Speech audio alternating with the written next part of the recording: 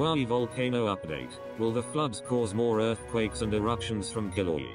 Kilauea's eruptions are finally starting to cool off after continuous lava flows over the last 3 months destroyed hundreds of homes in Big Island.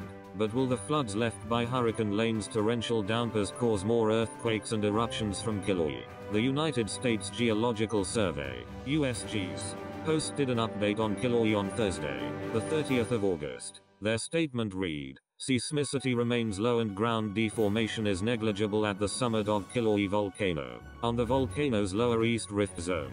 LERZ. No incandescence was visible in the Fissure 8 cone nor was there any lava entering the ocean during an overflight yesterday. The lack of lava suggests the eruptions from the earthquakes may finally be subsiding after its massive eruption on the 3rd of May. Last week Hawaii was battered by Hurricane Lane, which was downgraded to a tropical storm on Thursday and poured more than 44 inches of rainfall over parts of Big Island.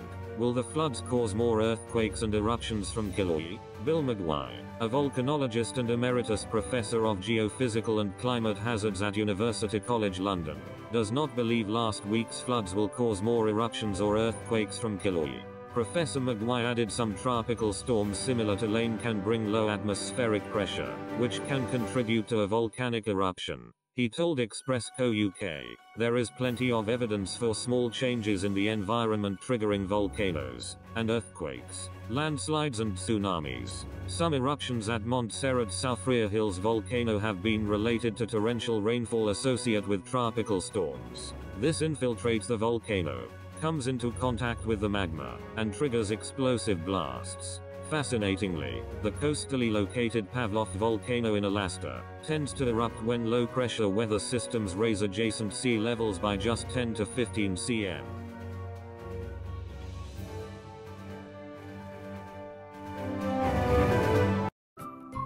Thank you for watching. Please subscribe to us on YouTube. If you like, donate to us, visit home on the page PayPal.